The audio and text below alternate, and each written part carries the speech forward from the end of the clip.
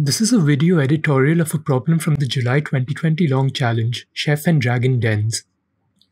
In this problem, we're given n points separated by 1 unit each, with each point having a certain height denoted by the ith index of h and a value denoted by the ith index of a. If we were to plot the n points on a graph, with I on the x-axis and hi on the y-axis, and connect points I and I plus 1 for all I greater than or equal to 1 and less than n, the part underneath the figure formed touching the x-axis will be called the solid portion of our graph. Now let's define something called a move. We can move from point I to point j if the ith index of h is greater than the jth index of h. So if I is equal to 3 and j is equal to 4, we can move from 3 to 4 as h3 is greater than h4. However, we cannot move from 4 to 3 as h4 is less than h3. A move is also invalid if the line segment joining the 2 points I and j passes through the solid portion of our graph. For example, if I is equal to 5 and j is equal to 2, the line joining them passes through the solid portion, hence the move is invalid. A journey between 2 points can consist of 1 or more moves, as long as the direction of the moves remain constant. The value of a move is the sum of AIs of the cities we visit, or the values of the cities we visit, including the starting and ending cities. A valid journey from 5 to 2 would be from 5 to 3 and then from 3 to 2. However, a journey from 5 to 4 via node 3, which is from 5 to 3 and then from 3 to 4, is invalid as it changes direction by starting off by going leftwards and then going to the right. In our task, we're given 2 types of queries. The first type consists of 2 integers b and k, which changes the value of ab to k. So if our query of type 1 was 3 and 5, a3 would become equal to 5. The second type of query consists of 2 integers b and c. For queries of these types, we need to find the maximum value of a journey from b to c, or print -1 if such a journey does not exist. If b is equal to 5 and c is equal to 2, the maximum value of a journey from 5 to 2 would be from 5 to 3 and then from 3 to 2. This would give us a value of a5 plus a3 plus a2, which is equal to 16 plus 5 plus 2, which is equal to 23. Let's try and make some observations with a new set of points. If there exists some valid journey from I to k via j, and another path from I to k without going to j, it can be seen that it's always better to visit j during our journey, as all values of a are greater than 0, so visiting an extra valid city will never result in an answer that's worse off. An example in our graph would be the journey from 9 to 6 via point 8, which is better than a journey from 9 to 6 without visiting point 8. From this, we can conclude that if we have a valid journey which includes some set of points, and removing a point also results in a valid journey, removing it will never result in a better answer. Let's try and figure out a strategy for a journey from point A to point K. Let's look at it backwards. Let P be the nearest point to K in between the points A and K, from where we can reach K. The point P is always included in our journey, as there always exists a valid journey to P from all points where a valid journey to K exists. Adding the point P to all these journeys before adding point K would only increase the value of the journey as AI is greater than 0 for all I. Let's define Ri as this point P for all I with paths coming from the right. This means that we need to find the minimum j such that j is greater than I and h of j is greater than h of I. This is a classic problem which can be implemented using a stack. Let's look at how this looks on our graph. R of 1 is equal to 3, as that's the closest index to its right with the height greater than 2. R of 2 is equal to 3. Similarly, R of 3 is equal to 4. We set R of 4 to 0 as there is no point to its right with a height greater than 8. We continue this in a similar manner. We know that we can travel from Ri to I, so again, let's look at this backwards. We can convert this into a directed tree with all edges pointing towards the root, which means that we have directed edges from node I to node R of I. This tree has n edges from each of the n points and n plus 1 nodes as the root is considered to be node 0. For a journey from I to j to be valid, we can see that I has to be an ancestor of j, which means that there exists a directed path from j to I. For example, there exists a valid journey from point 9 to point 5, as 9 is an ancestor of 5, and there exists a path from 5 to 9 in the tree. We can see that this also maximizes the value that we are meant to find, as we visit the maximum number of possible points by repeatedly visiting ri's from a given point, as discussed earlier. To confirm whether or not I is an ancestor of j, we can use binary lifting. However, if I is not an ancestor of j, it does not necessarily mean that there's no valid journey from I to j. Notice how we only checked for a valid path to I from the right of I. The opposite may also be true, where a valid path to I might come from its left. Hence, we need to repeat the process, calculating Li this time, where Li is the closest index to its left with a height greater than hi. This can be solved in the same way, using a stack, following which we can build up another tree. Therefore, we need to check both trees before concluding that there's no valid journey from I to j. If neither of them have I as an ancestor of j, there are no valid journeys. I'll explain the solution on one tree for now, since the processes are identical on both trees. As of now, we can only confirm whether or not a valid journey from I to j exists. However, we need to find the maximum value of a journey. Note that we can solve this problem on our tree again. Let each node have a weight ai associated with it. A of 0 is equal to 0 since it's a dummy node. For a journey from I to j, we need to find the sum of weights from the path from I to j. Here's how it would look for I is equal to 8 and j is equal to 5. The value is equal to 15. If we didn't have to deal with updates, this problem can be solved by calculating the sum of the nodes from the root to j minus the sum of the nodes from the root to i's parent. Visualizing this for I is equal to 8 and j is equal to 5 again, we can see that the sum of the root to j is 16, and the sum of the root to i's parent is 1. Hence 16 minus 1 is equal to 15, which is the same as what we'd got earlier. To solve this problem efficiently, we need to make a further observation. Let's say that we are solving the problem of finding the value from the root to some node I. A node j will be included in this value only if I lies in its subtree. Thus, we can rethink this in terms of a flattened tree using pre-order traversal. Let t in of I equal to the time at which we enter a node and t out of I equal to the time at which we exit a node in this tree with reversed edges. This is how the process would look.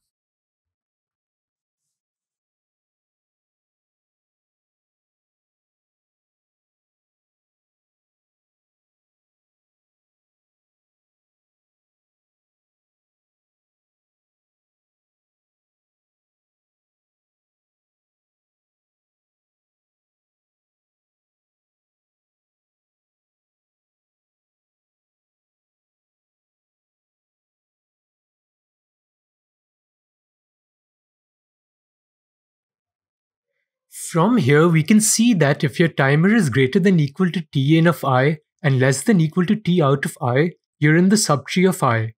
As an example, let's look at node 8. T in of 8 is equal to 3. T out of 8 is equal to 10. For each of the timer positions greater than equal to 3 and less than equal to 10, we can see that we would be in a node that is in the subtree of 8.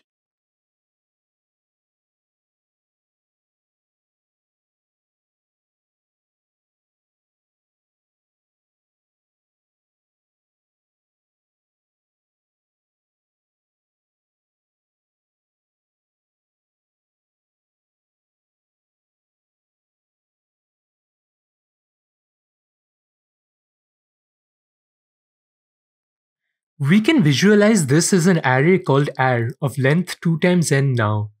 If we add a of I to ar of t in of I and minus a of I to ar of t out of I plus 1, the sum from position 1 to position t in of I will give us the sum from the root to node I. This is how the array ar will look.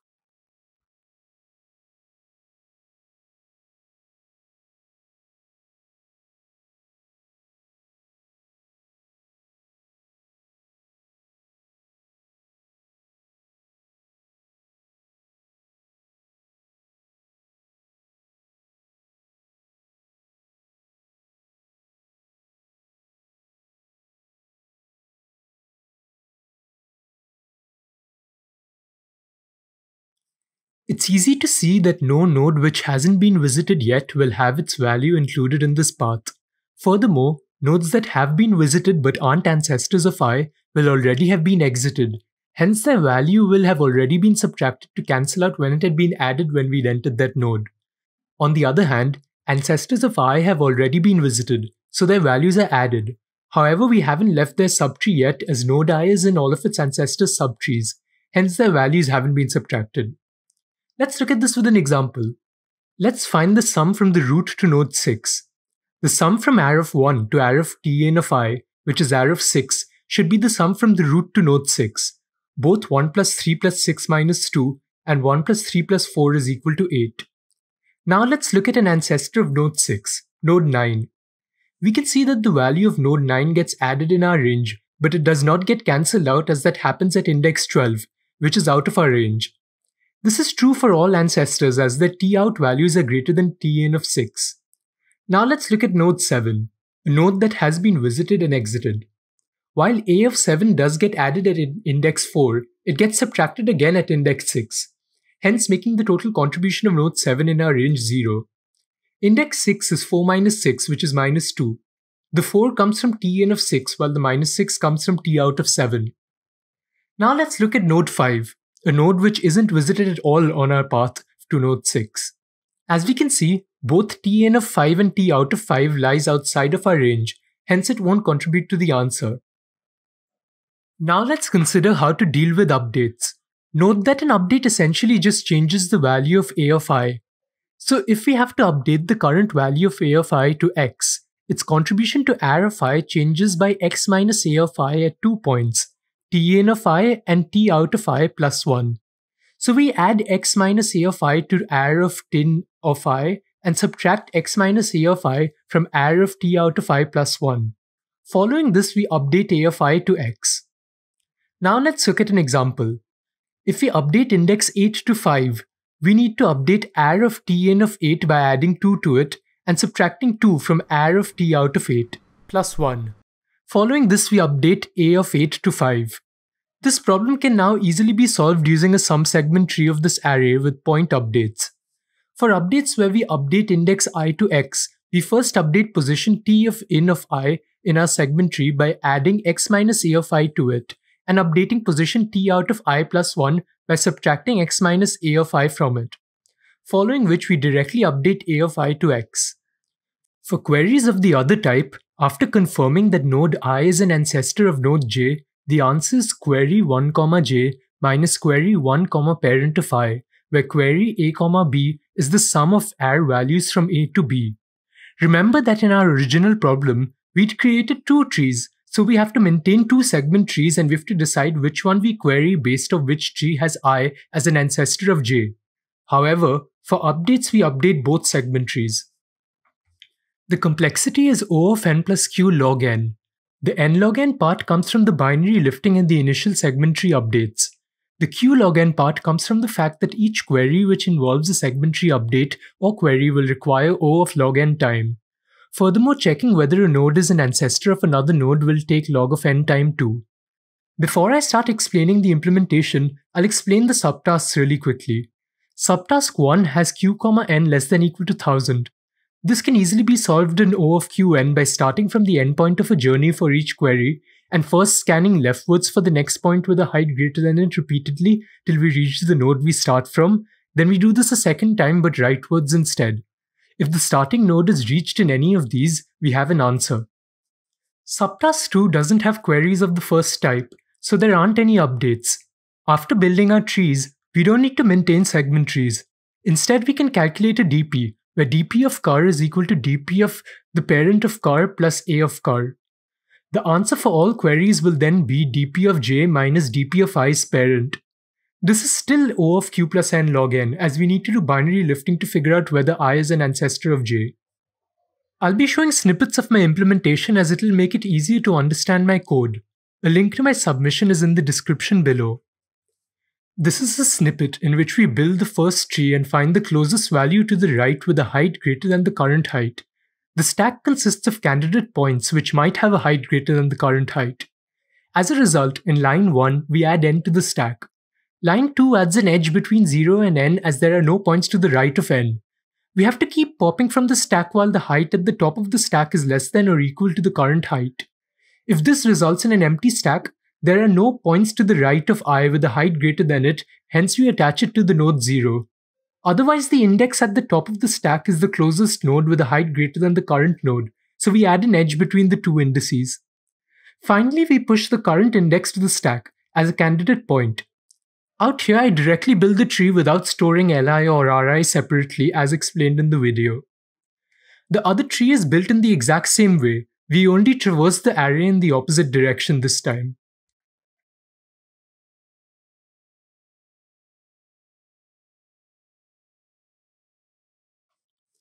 Now let's look at our DFS function for our first tree.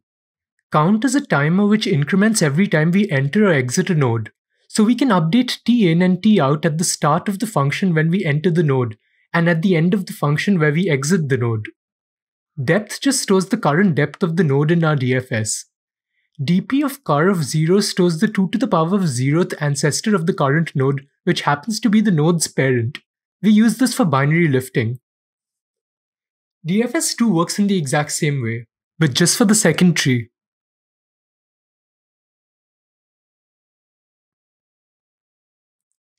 For checking whether a node's an ancestor of another node, we can make use of the following function. If our target ancestor's depth is greater than our current node, we know that it can't be an ancestor of our node. If the nodes are the same, we return true. Otherwise, we keep traveling upwards from the lower node to the target ancestor node in lengths of decreasing powers of 2.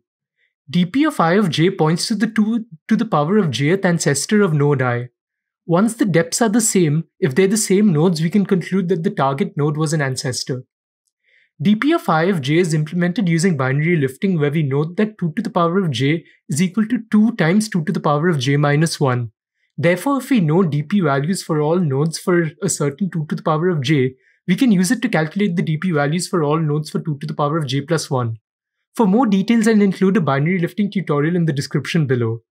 Note that we'd initially calculated all values of dp of I of 0 during our DFS. Hence, we can use them to build the rest of the array. It would be helpful to know that it is also possible to check whether a node is an ancestor of another node without using binary lifting. If node A is an ancestor of node B, tin of A is less than equal to tin of B, and t out of B is less than equal to t out of A. Thus, if we have the pre-calculated values of tin and t out, we can check for ancestors in O of 1 time. This is just a standard point update sum segment tree. I won't go into details of how it works. I'll leave a tutorial on segment trees in the description below.